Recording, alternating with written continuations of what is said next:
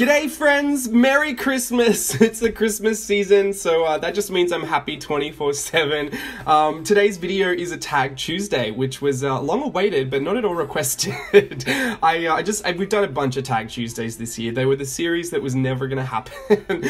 So I thought it'd be fun to cap the year off with at least one Tag Tuesday. So I'm doing the Tag Tuesday today is about the Blokes stamp set, and I'm gonna talk a bit more about Tag Tuesday towards the end of the video, or just later on in the video, I guess. But I'm using the Blokes stamp set. Now, I could have put them in the JLB Creative Stamp Series videos, but here are a couple of reasons why I didn't. One, because I just wanted it to be 10 videos, and I thought 10 fun techniques and tutorials would be a good... Oh, let me just talk about this for a quick second. This is a Westcott decal edge ruler. So you can see the little label down there when my fat hand moves, but D-E-C-K-L-E.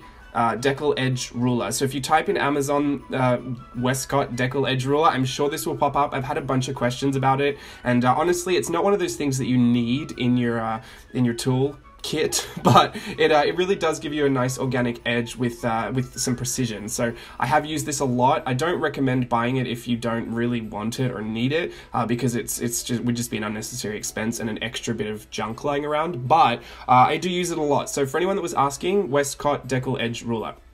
Anyway, I'm back on the Coco bandwagon. Everyone was watching it and everyone's talking about it, so I know I said I'd take a quick break, but quick break is over. I'm back on the bandwagon. I had stage 5 fear of missing out, so once the FOMO kicked in, I had to get back on it. And that little guitar drawing there was the reference that I was using for the Tag Tuesday, the Coco Tag Tuesday that I did ages ago, months before the movie even came out. When Steve and I saw it, and he was doing the workshop for the show at the park, he wanted me to do a Tag Tuesday about it, and he said like, oh, you'll be on the cutting edge. Anyway, that Tag Tuesday happened. I don't think anyone really understood what I was doing, and it's so old now, like I don't think it's going to come back around and make a resurgence. But I did that paper stacking. It's all framed and up in our living room now, so I love it. Steve loves it, so that's all that matters in the end. But I did just want to use it because that's been sitting up on my mood board for so long, and I thought, oh well, I'll make a cute little tag with Steve and talking about Coco and our Coco journey together, because it's been a really interesting ride with that this year. I know I talk about it in kind of a cryptic, weird way, but it really did mean a lot to the both of us, and it was really interesting, the kind of growth journey that we've been on surrounding that experience and that show that he did, and the movie coming out. So way too deep for what I'm talking about today, and I'll probably never discuss the reasons behind how we were growing. But yeah, I just wanted to do a nice little special tag because Steve loves it, and I'll talk about this particular stamp too in a minute. But the reason they didn't make it into the stamp series is because I had 10 videos. That's like, that's a full-on program already. So I thought 10 was great. It was a good number. I didn't want to have like 12 videos or 13 videos. I just thought 10 was a great number. I'm not even one of those people that has an issue with like the volume on the television being an odd or even number. For me, I was like 10 is great. And when I went to go and do the stamp series, I actually pre-filmed a lot of them, so I didn't get these stamps in my hands until I think about a week after I'd finished the last video. And so in those videos I was talking like, oh, this is the second last video, or this is the last video in the series, so I thought it'd be random just to put in extra videos, considering I'd already talked about it being the last. So yeah, a bunch of different reasons as to why, but either way I thought I'd just show you me playing with them anyway. Those stamp series videos weren't supposed to be just about my stamps, and I think you guys got the idea because I've been seeing you use bunches of other stamps. I've been seeing you use your own drawings and illustrations, and that was what I was loving, because as much as I loved talking about my own stamps, like sometimes it gets a bit like, you know what I mean? You know, yanking your own chain, talking about something that you've done. So I wanted it to be a bunch of techniques and like tips and fun little tutorials to do with stamps, because I don't typically use stamps very often, and when I do, I use them like tools. So that whole series was more about sharing with you some of the fun ways that you can use what you've already got, and the bonus for me was that I just got to use the ones that I designed, so they were already my aesthetic, because I referenced them off stuff that I'd done before and stuff that I liked. So yeah, that's kind of why the stamp series happened the way that it did, and why I didn't add these men stamps, the Blokes. But that last stamp that I was using, some people have said that it looks like Steve. Now, I'm not going to say that that is a Steve stamp, because I think that's just super weird if I sold you a Steve stamp. But when I was looking through references of my old illustrations to decide which ones I wanted to turn into stamps, because a lot of them I pull from old drawings, like old illustrations, stuff that I've done before, stuff that I liked, stuff that I would like to use again and you know, make into a tool. I did pull some references, and the reference for that stamp was actually just a random quick sketch I did of Steve once upon a time. So, and it was not even really 100% of Steve, it was like thinking about Steve when I did it, and it's just random, but like 10 points for Gryffindor if you can go and find the reference image on Instagram. But it's, yeah, so I did use a reference of a drawing that I thought about Steve when I did, so I could understand where that might have come up because the proportions are very similar and the hairstyle is similar.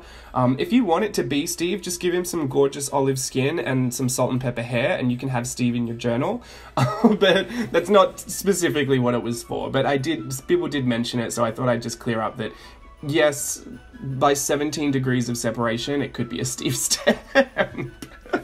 But yeah, the blokes are fun because, like I just said, I don't draw blokes typically. Like, it's not a once a week kind of a thing. I'm always drawing ladies and mermaids and fairies and pixies and aliens and potatoes, whatever I end up drawing. But, you know, men don't creep in there very often, which is bizarre considering I am a man. But I just find that I don't tend to want to decorate men a lot because I had this weird hang-up that, like, if I was drawing a man, that it has to be masculine. And then I thought one day, like, no, I mean, I've drawn pictures of myself that aren't typically masculine, or, you know, that I really enjoyed. You know, I've adorned men with, you know, decorations before that could be, you know, stereotypically feminine. And we're living in the day and age where, like, you know, everything's fluid and everyone's everything. So I just thought, you know what, like, just go for gold, take the men, you can use the Decora set on them, you can give them unicorn horns and fairy wings, and it would be absolutely fine. So once I got over that hang up that I had for some weird dumb reason,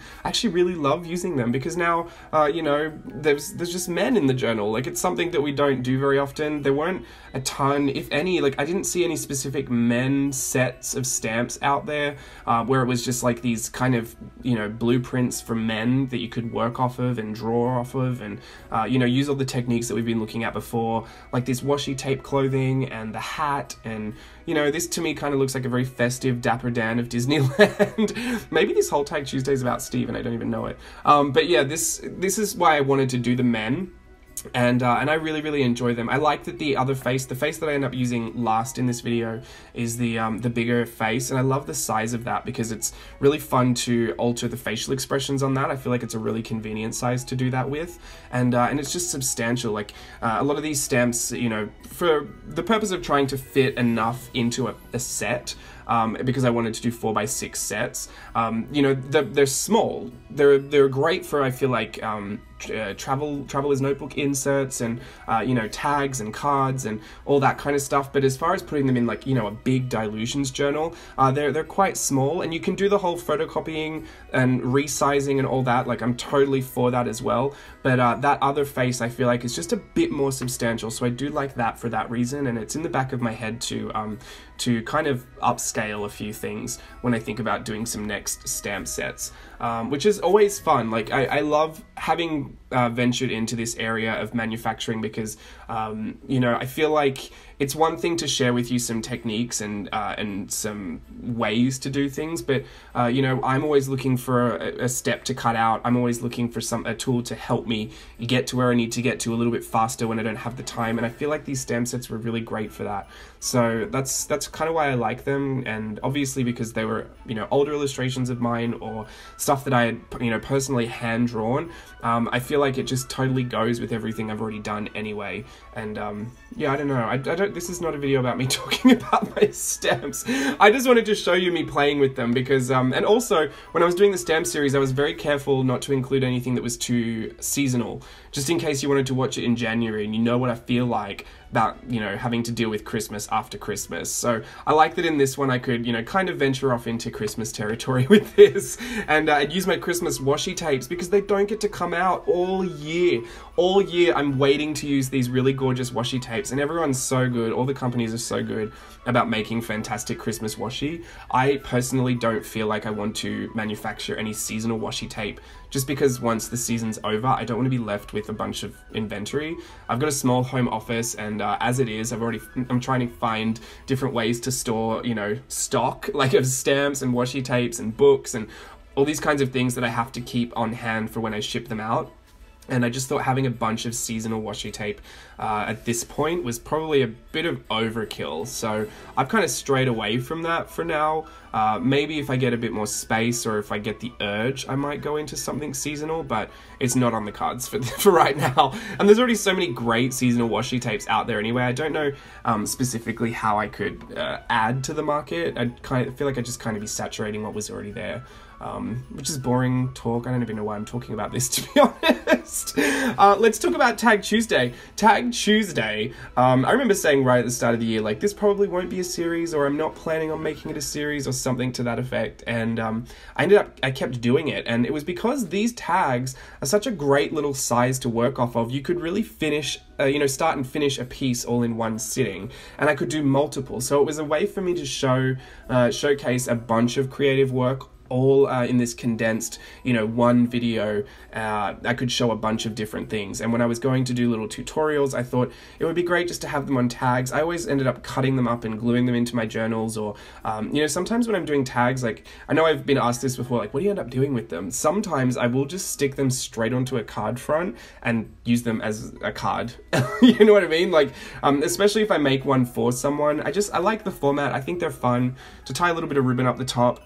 Sometimes I'll just make them into journal cards like the last one you just saw. I'll put a bunch of lines on there, and when I'm looking for a really quick way to start and finish a page, I just grab one of them, journal on it, stick it in, and call it done. So for me, Tag Tuesday was just kind of fun because the format was really manageable, and the size, and so I could do a lot in a shorter period of time, as opposed to doing a journal with me, which would take a couple of hours, or maybe a couple of days, and it was just one piece at the end of it. I've got creative schizophrenia is what I like to call it. I don't like to be doing one thing for too long, and even watching videos, doing one thing for too long can get on my nerves a bit, which I know some people really enjoy, but at the end of the day, sometimes I don't want to have to sit down and voice over 25 minutes worth of one project, unless Steve's doing a voiceover with me, and then that's always fun to keep them long. Steve's always got a lot to say. I love when Steve does the voiceovers. Sometimes I think he just waits for those videos that he can be a part of. Maybe that's why he commissions a lot. He does his free commissions a lot for me so that he can have voiceovers. I don't know. I'm on to Steve. But yeah, so I'm just doing some fun things with the tags here, and just having a bit of fun, using lots of stuff that I've just got lying around, collaging it in fun ways. Sometimes you don't have to collage paper. You can collage your washi tape, you can collage playing cards and stickers and stamps and all different types of things. I loved on the first card when I put the little scrapbook piece of ephemera. You can see at the top left-hand corner there's that kind of little belt. It's actually a cat collar. I got this really wonderful Happy Mail package from Zandra, and it had these little cat embellishments in it for scrapbooking. Now, when we're using 3D embellishments, sometimes it's hard because we don't want to put them in our journals because they're going to bulk it up. But for tags, like if I'm going to put a tag on a card, or a Christmas tag or something on a present, I think it's a great way to start using up all those 3D embellishments that we have lying around. And I just used the cat collar and cut off a part of it so it looked like a belt on Steve's, his pants on that tag, I guess. But yeah, so I just want to encourage you, if you've got all that stuff that you're hoarding, because that's the stuff that I feel like we go through the slowest, like it doesn't get used very quickly or very often. I encourage you to get out some of those 3D embellishments, see if you can't put them into fun little tags or something. I don't know. Tags were always a great thing for me just to try new things on, because at the end of the day I've got a little tag box and I put them in there. If I ever have to send a message to someone, I'll write on the back of a tag, and it's just something special and handmade that didn't take tons of time. So that's Tag Tuesday. Who knows if I'll do it again? Maybe, if I feel like it. I feel like that's generally what I say. But until next time, thanks for watching, and Merry Christmas again. Bye!